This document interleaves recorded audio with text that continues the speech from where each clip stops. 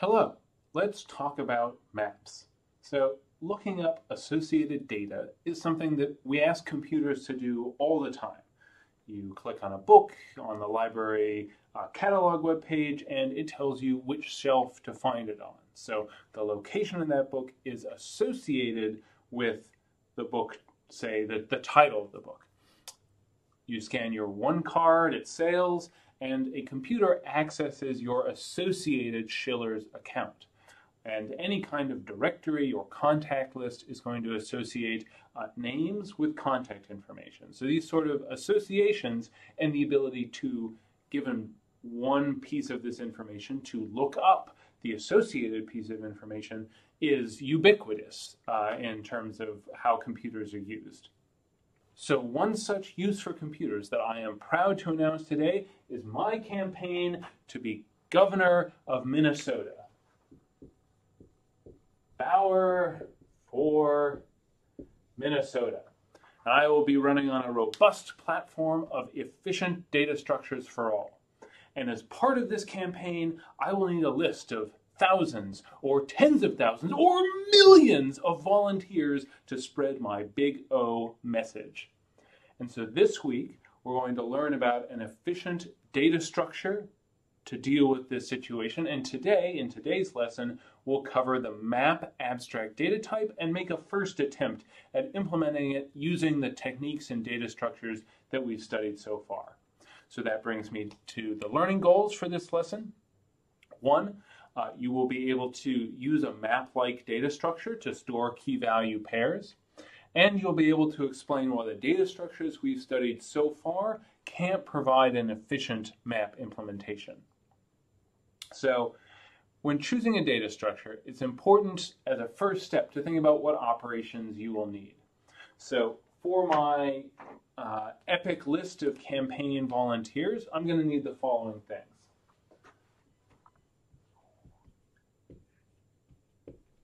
I'm going to need a way to add a volunteer to this database.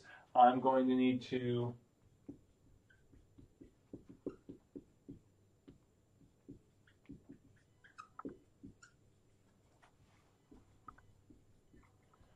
a way to check if a volunteer has already been added to this list.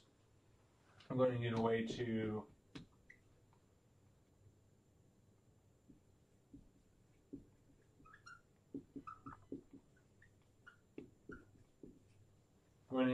look up volunteer contact info, and perhaps in this database of volunteers, I'm going to associate the volunteer's name with some object that's going to contain a bunch of information about them, say phone number, email, town they live in, etc.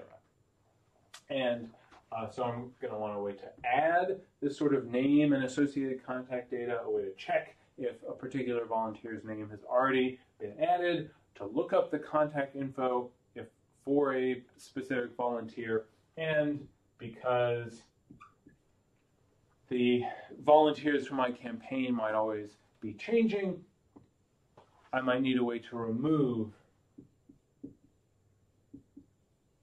a volunteer from my list. And these sort of operations, adding some, checking if there's already an entry, looking up the associated data, and removing an entry are very common operations when dealing with this kind of associated data. And in computer science, we often call this associated data like volunteer name and volunteer contact info.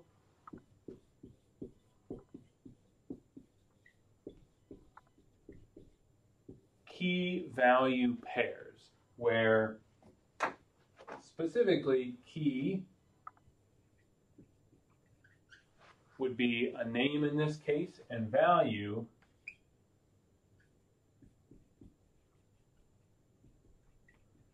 the contact info.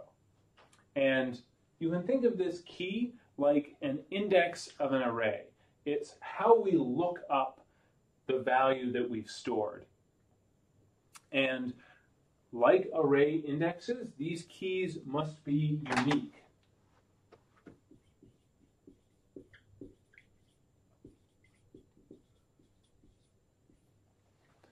And you can think about how it would be a problem if an array had different locations that were, say, both index 0, because then when you try to access the value at index 0, the system wouldn't know which value you were trying to retrieve if there were, say, multiple index 0s.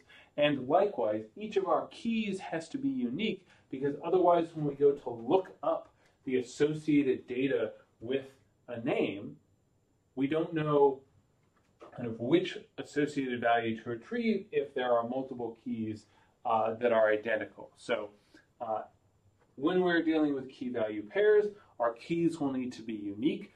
You might say that, well, making all these names be unique might cramp the style of my volunteer list, but as, say, Carleton does with usernames, you can always add, say, numbers to the end or some other differentiating thing to make them all unique. All right, so let's take these operations here and turn them into kind of the formal operations for an abstract data type. So we're going to define the map abstract data type. So like a stack or a queue, a map is going to define a set of operations and their sort of externally visible behavior, but not specify anything about the internal implementation. So we're going to have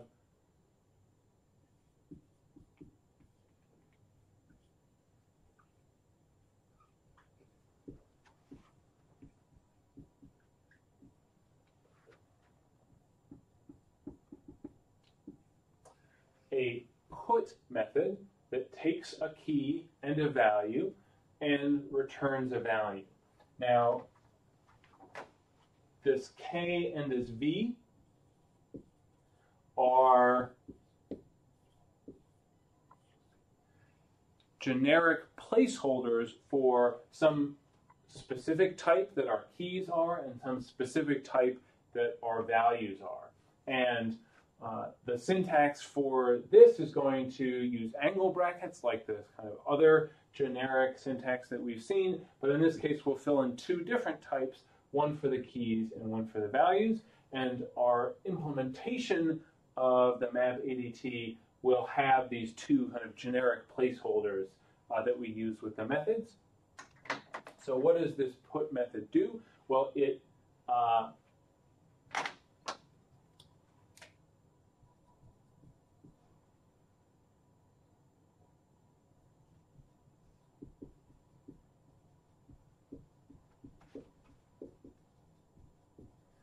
adds the key value pair, key and value, to our map.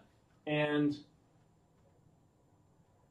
because our keys are unique, if a key already exists, has already been added to our map, we're actually going to replace the value currently associated with it with this new value.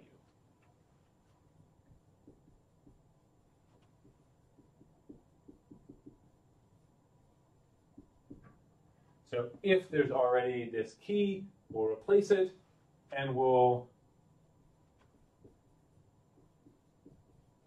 return the old value that was associated with that key, or null if there wasn't an old value associated with it, and that's why we have a return type of V. We also will have I said I need to be able to check if a volunteer is already in my list. And so we'll have a contains operation that takes a key and returns true or false, showing if that key is present in my map. We will have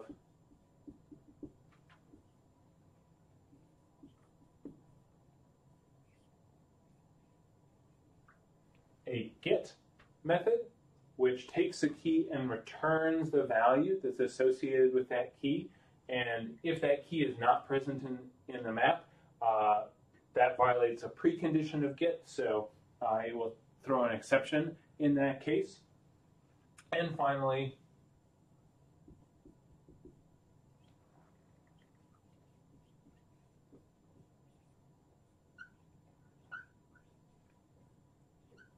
we'll have remove, which will remove a key from a map and return the value associated with it. And like get, it will assume that the key is currently present in the map. And so these four operations, put, contains, get, remove, are what makes up the map abstract data type. As with at least the Q abstract data type that we saw earlier, map is also an interface in Java, and there are different classes that Java provides that implement that interface. And as you might expect, that interface has many more methods than just these four, but these are the four that we're going to focus on to kind of understand the fundamentals of the map abstract data type. All right, so let's see how we might use the map abstract data type. And the scenario that we'll take a look at is one where we're processing a file of volunteer information and entering it into a map so that we can store the associations between names and contact info. And we're going to process this data from a file, and in particular a comma separated value or CSV file. And this is just a file where each line is a kind of data entry, and then there are different fields within this data, and they're separated by commas, hence the name comma separated values. And so this is a volunteers.csv that stores 5 different volunteers information. Make this a little bigger actually. And the fields here are name, Abe Lincoln, phone number, all ones, email, abe@carleton.edu, and town that the volunteer lives in this case, Northfield. And there's also Ilhan Omar, Cleopatra, Julius Caesar, and Stevie P, all ready to volunteer for my campaign. And so I've gone ahead and created a volunteer class to store all this information inside one object, and it has 4 private fields, all strings, for name, phone, email, and town. It has a constructor that takes this information, and then it has getters and setters, such as get town, get email, set email, for each of these 4 fields. So then I have process volunteers.java, which just has a main method, and it creates a instance of a class called listMap, which we're going to implement shortly. But as I mentioned, when we create a map, we're going to fill in the types for both the keys and the values. That's this K and V that are placeholders in these methods that I've written here. So for this particular map, volunteers, the keys, all these capital Ks, will be filled in with string. That's going to be the name. And all the V's, capital V's here, will be filled in with the type volunteer. So this map is going to associate names with volunteer objects, that class that I was just talking about that holds name, phone, email, and town. And in this main method, I create my list map of volunteers. I use the algs4in object to open a file, and then while it has the next line, I read in the line. I split up the line by commas because I have comma separated values, and then I use the put method on my map to put the name, the first thing in my in each of my lines in my CSV. The first thing is the name, so I say fields index 0, and then I create a new volunteer object that takes the name, the phone number, the email, and the town, fields index 3, and then at the end I'll print out volunteers. However, haven't actually implemented listMap yet, but wanted to kind of frame it with how would we actually use a map. We would say read in data and then use put to store that data in our map. So before we can implement listMap, there's actually another class that I want to implement first, and that is we want some object that actually associates 2 different pieces of data. We have these key value pairs, but nothing that Java provides represents a pair of values. You may be used to tuples from Python. Python has kind of a built-in capacity to create a tuple and an immutable sequence of arbitrary values, but Java has no such thing. So we're going to need to implement something to represent a key value pair ourselves, and that's going to be an association, the association class. And this is just going to store a key of type K and a value of type V. We're going to make a constructor that takes in a key and a value and then initializes the private fields to those parameters. And then we're just going to create a couple getters. Get key, which returns the key, and get value, which returns the value. And so this is a simple little class that allows us to represent a key value pair to associated pieces of data, and I've made it generic so that we can fill in a particular type for K and a particular type for V when we actually create an association.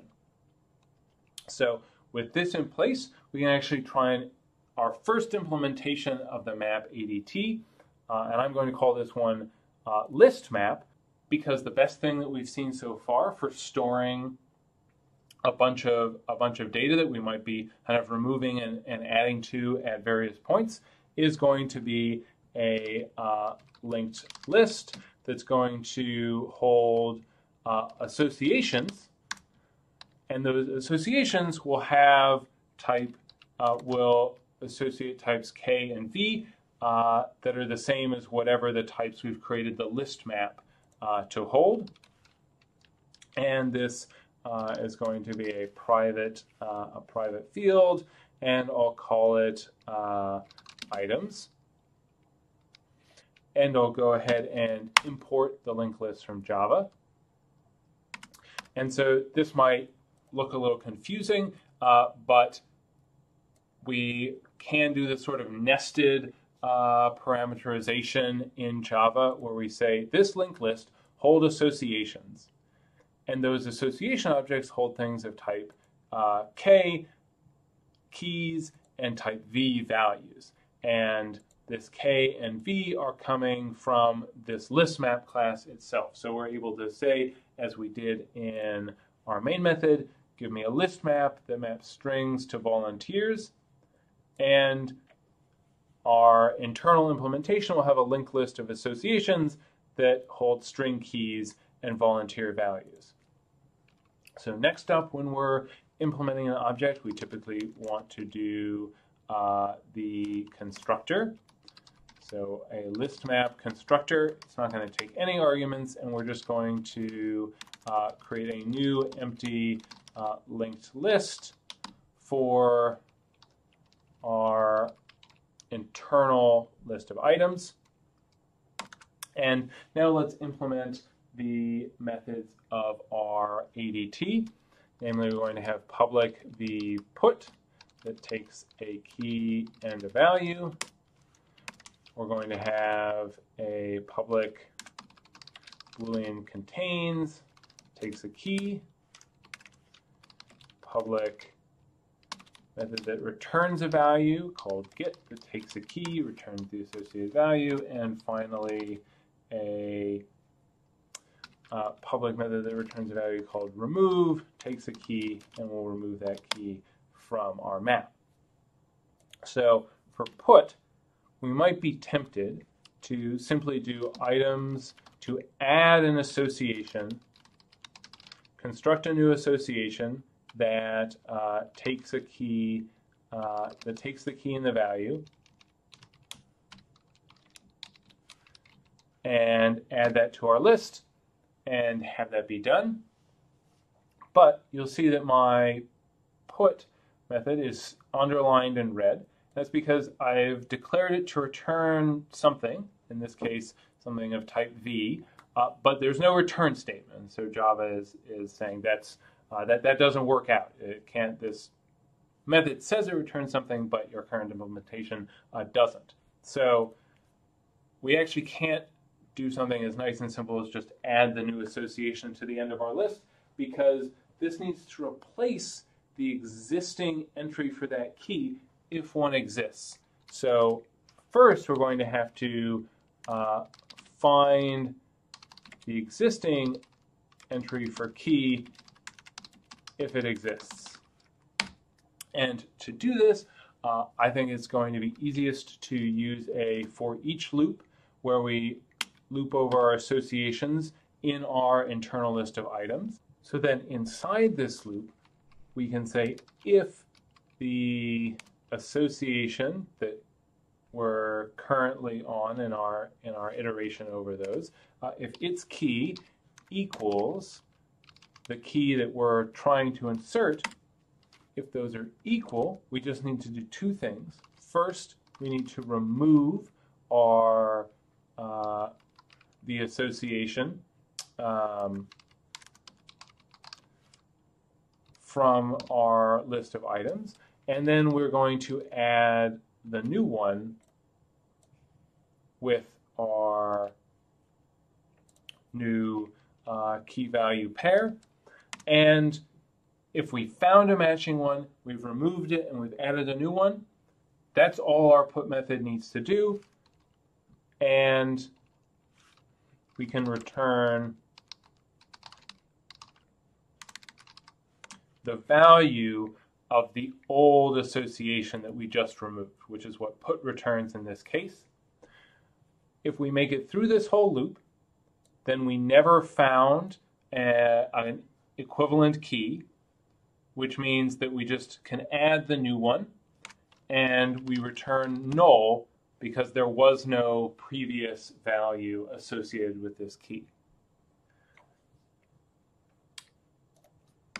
So I'll leave a comment to that effect. No existing key, add new one, and return null. So this is our complete put method, and as we'll turn to later, this involves a loop over the entire list of associations that we're currently storing in this map. So let's move on to contains. This is going to return true if a key is already present in our map, and false otherwise.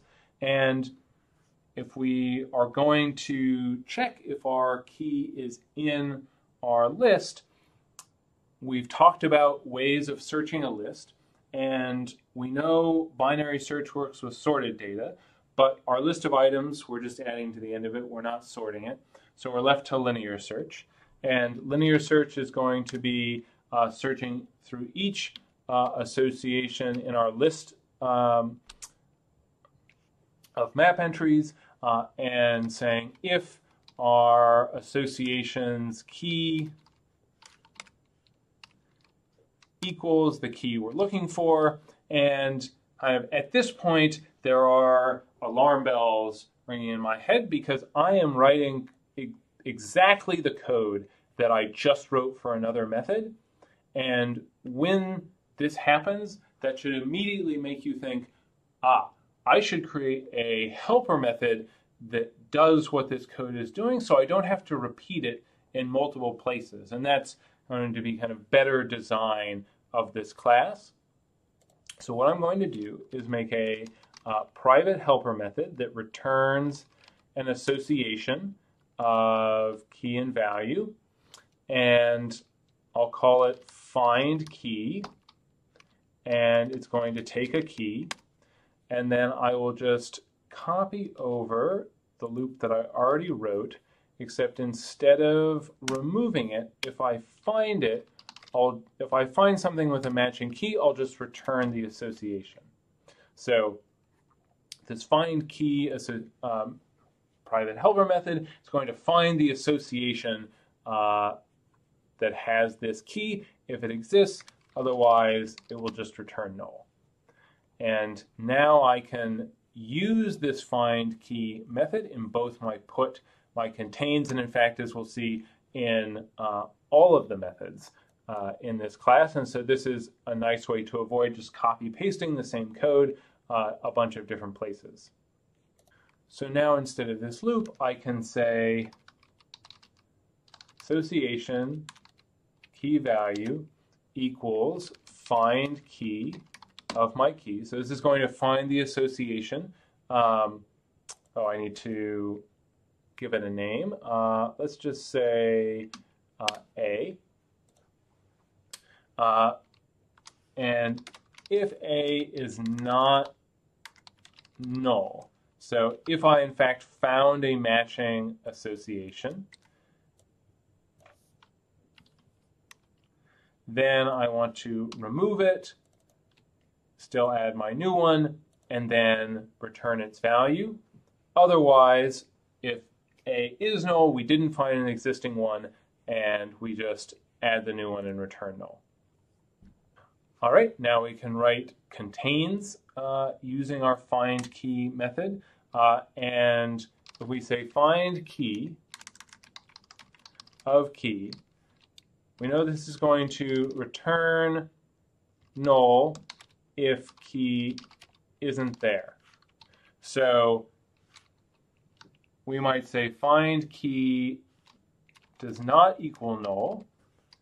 That indicates that we have found a matching key and that our map does contain this key. And that's exactly what this contain method is returning. So we can just directly return find key does not equal null, because find key does not equal null will be true if we successfully find the key, and will be false if it did return null and we didn't find it. And that's exactly what this contain method should do.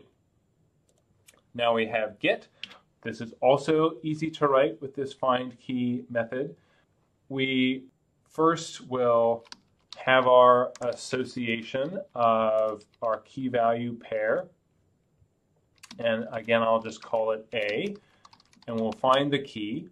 And if A is null, if we didn't find the key, we're going to throw a new no such element exception. Since you tried to get a key that didn't exist in our map, but assuming that we didn't throw this exception, we can just return the value associated with that key. And remove, we will do almost the same thing as get.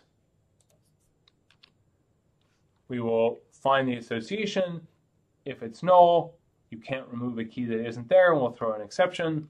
Otherwise, we'll have our list, remove that association, and then return the value associated with it. And with this, our list map implementation is done.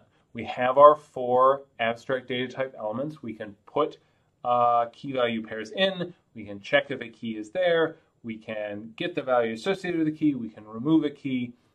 And now that I have finished my list map implementation and off screen have written a toString method for my list map so that I can print it out at the end, which you can see by looking at the code posted with the lesson.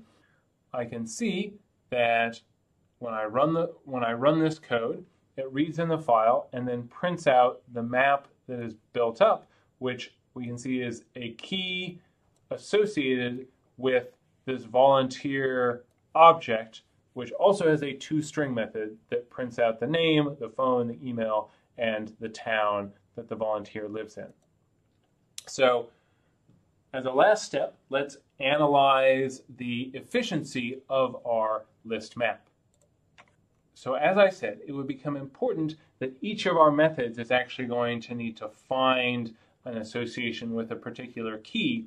And if we look at all of 4 of our methods here, all call find key. And if you remember, we model the efficiency of a function call by the number of operations that the code inside that function will do. And we can look at find key. It has a loop over all the things in our list items and checks the key, and that's it. And if this find key method loops over all the things in items, well, then the worst case, the big O running time for that is going to be big O of n, right? It's a linear operation. We're looping over everything in our list once. And that means that all of our methods here, our put, our contains, our get, our remove, are all going to be big O of n, because they all use find key to find the key that is already in the list, or find that it's not in the list. And this is really unfortunate, because I am hoping to have a campaign for governor with uncountable hordes of volunteers and a data structure which every operation is big O of n. Is really gonna gum up the works there. And so we're going to see in Wednesday's and Friday's topic a way to implement this map ADT that provides constant time for all of these methods of the map abstract data type. So look forward to that, and I look forward to your questions.